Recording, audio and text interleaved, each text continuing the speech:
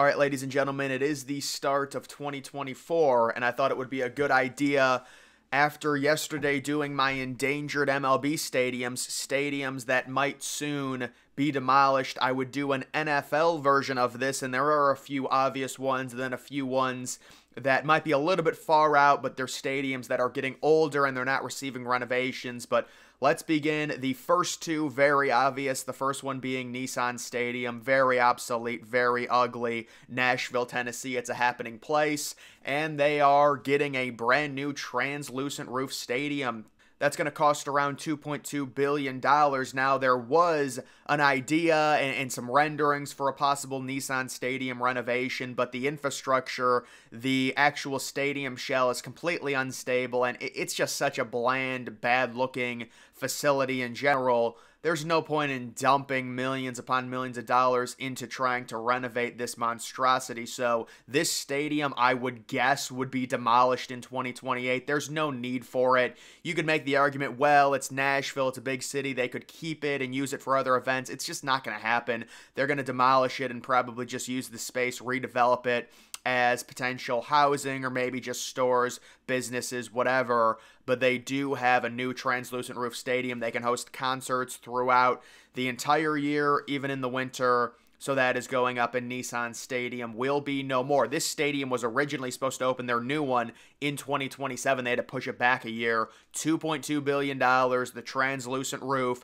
very similar interior design to Allegiant Stadium in Las Vegas, the Death Star. Obviously, the exterior is different, but the interior, you can kind of see a similar design. The other stadium we for sure know is getting demolished. It is Highmark Stadium, formerly known as Ralph Wilson Stadium. This is really the only remaining NFL facility that looks like a college football stadium. It really doesn't have an upper deck. Everything is very low and contained. They're building their brand new stadium that's going up, and it's going to be opening in 2027 adjacent to the current Highmark Stadium. So this is going to be demolished completely, and they will be moving in. And it's interesting because their new facility, I'm trying to use different words other than stadium because I keep saying it 50 times, but their new facility will have an overhang to it. It's not going to have a roof because they like the cold weather culture. They still want to have the snow and incorporate that, so it's not going to be a dome or a retractable roof, believe it or not.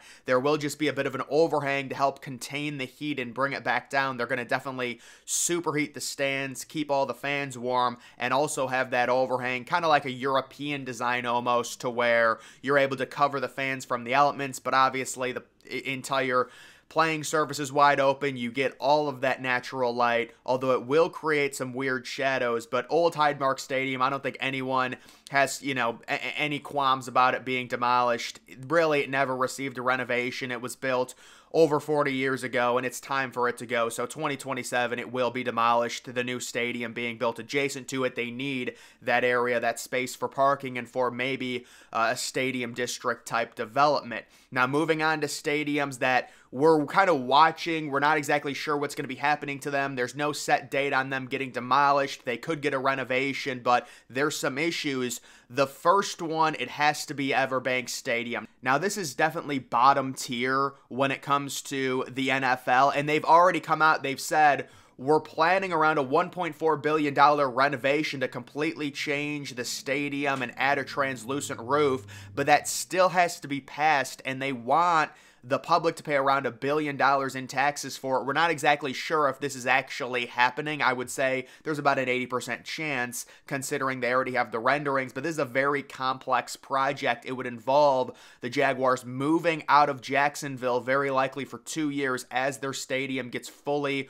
reconstructed with the brand new roof. We'll see if it ends up happening. If it doesn't, I'm not sure what happens to Jacksonville, because there's always been the idea they'll move out if they're not able to fund this. This is my prediction. I think it'll get funded, but I think the ownership's going to have to pay around 75%. The public will pay 25%. Right now, they want a 50-50 split.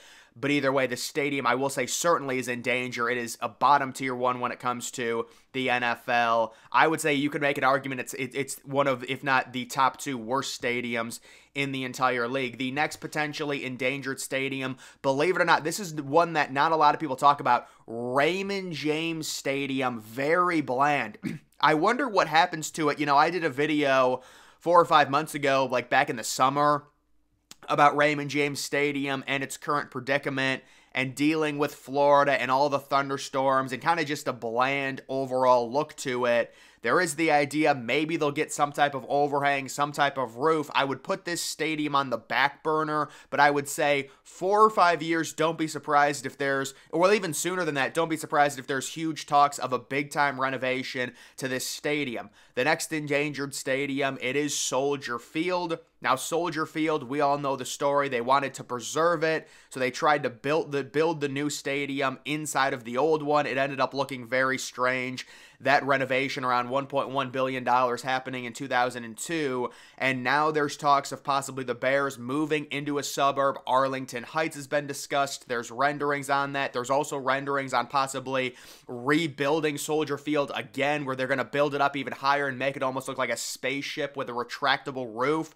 We're not sure what's happening here. This project's, the whole idea of it's been delayed for a while now. It's like the Bears ownership, they want these suburbs to get in a bidding war with each other, and they'll take the best deal. That's what it feels like from an outsider perspective, but we will see. I still think Arlington Heights is the favorite when it comes to the Bears, but they will likely be playing at Soldier Field until at least 2030. After that, who knows? I'm sure within the next year or so, we should be getting at least something in terms of some clarity on this situation. The next endangered stadium, this one is obvious. It's FedEx Field. It is the worst stadium in the NFL. They completely botched whatever renovation they were trying to do. The stadium sat way too many people. They tried to remove seats, but they did it in a very cheap way, and it comes off looking completely dilapidated. And there was original dialogue with the previous owner of the Commanders at the time, the Redskins, about a potential new translucent color-changing roof stadium.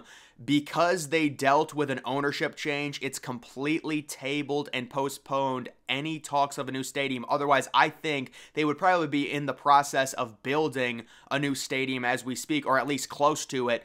Instead, they're talking about doing some type of sham $60 million renovation to FedEx Field. Like, that's going to fix anything. If I was the NFL, I would say, listen, this is disgusting. You don't even have a stadium proposal or rendering ready to go right now. All of the renderings I'm showing are old. They're outdated. They were under the previous ownership.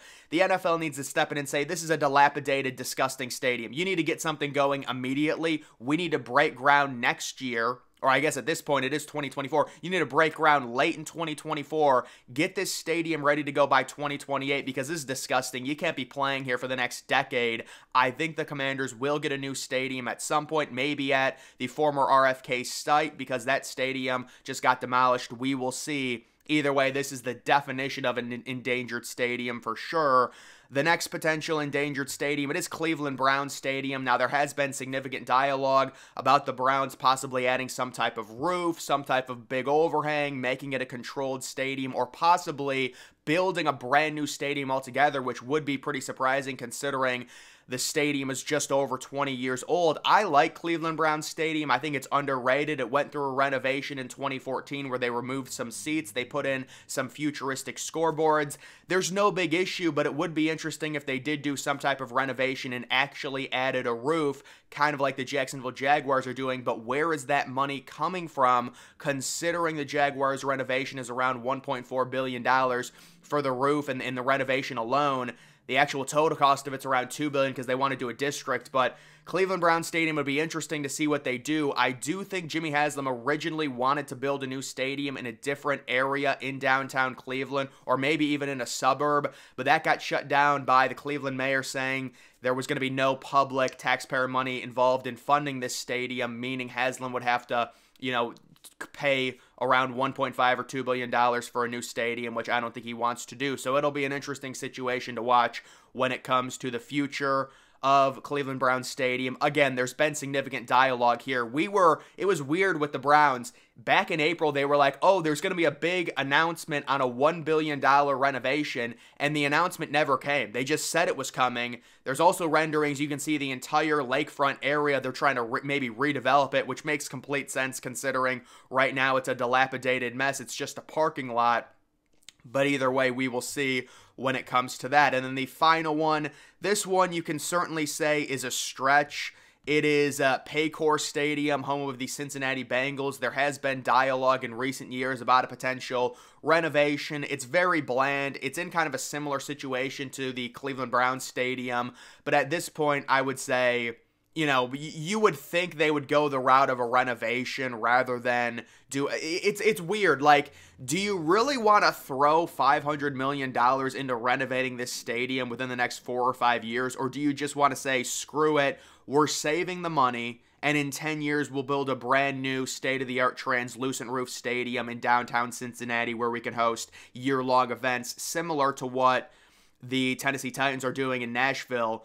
It'll be interesting to see what they decide to do, but it's going to be one of those two. It's the same dilemma the Browns have. These teams trying to switch to fully domed, translucent roof stadiums, they just cost so much money. Is it really worth it? Does the timeline line up? I mean, technically, you could say Nissan Stadium was built around the same time as Paycor Stadium and Cleveland Browns Stadium, so maybe both of these cities could say, let's just do the translucent roof, let's figure it out. We'll have to wait and see, but either way, guys, those are just NFL stadiums. There's a lot of them that are endangered, and then there's also another one I want to mention. It is Bank of America Stadium, and there's been dialogue about them possibly adding a translucent. I mean, it's just stadium after stadium with these translucent roofs. It makes sense, though, with Charlotte. Charlotte, North Carolina is a bigger city. Them getting a translucent roof, it wouldn't really surprise me. And that's a real bad stadium in and of itself. It's like a worse version of Arrowhead Stadium with the way the upper deck kind of loops down, but it ends up just being two massive walls of seats and a really obnoxious light blue color. One of the things I think they could do to help that stadium is change the seat color to a dark blue. I understand the Panthers' colors, light blue and black, but just in general, it really doesn't work when it comes to stadium seating. It comes off as very obnoxious and very childish, almost like a college stadium. And then you also do have potentially Mile High in Power Field at Mile High. There's been dialogue about them possibly in the early 2030s getting a translucent roof as well, because Denver, Colorado is huge. It's a hub. But they did just invest big money in a new scoreboard at Mile High, so I wouldn't expect a new stadium there anytime soon, at least not for the next 8 or 9 years. But either way, guys, that is going to do it for this video. Make sure you follow me on X. Link to that's always in the description.